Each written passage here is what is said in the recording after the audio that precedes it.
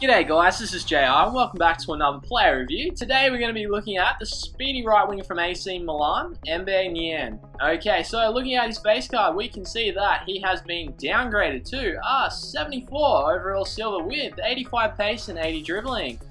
It seems that everything on this card has been downgraded this season except for his hair. Moving on, if we delve deeper, you'll find that his top 3 include 80 for acceleration, 82 agility, and 82 dribbling. He has 4-star skill moves and a 4-star weak foot.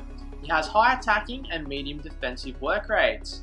He's the 8th fastest winger in the Serie A for a right winger, with the 11th best shooting and 7th best dribbling.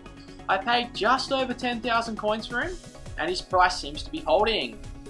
Overall, he was a really good silver. His dominant stats are conducive to FIFA 15. Being the first silver that I've really tried, I was really impressed with his speed, dribbling, and strength. He had no problems bursting down the right wing and breaking away from my opponent's midfielders and defenders. Using his 4-star skill moves allowed it easy to cut in and cause all kinds of headaches. Running with this guy at top speed wasn't too bad either. With his fantastic dribbling, the ball just stuck to his feet like glue. Now, don't get me wrong, he wasn't exactly Robin, but for a silver, he was really good.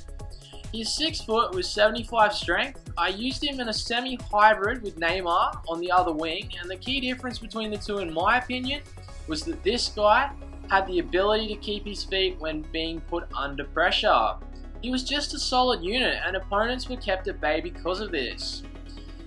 The only thing I didn't like about him was his finishing. Time and time again, I was able to cut in, get into fantastic positions to rip a shot, but he would somehow just squander even the easiest of chances.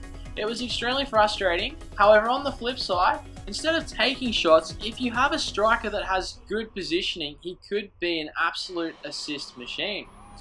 So, there we have it. I hope you enjoyed my video of Niang. I'd like to take this opportunity once again to thank you for tuning in, and hopefully we'll catch you next time.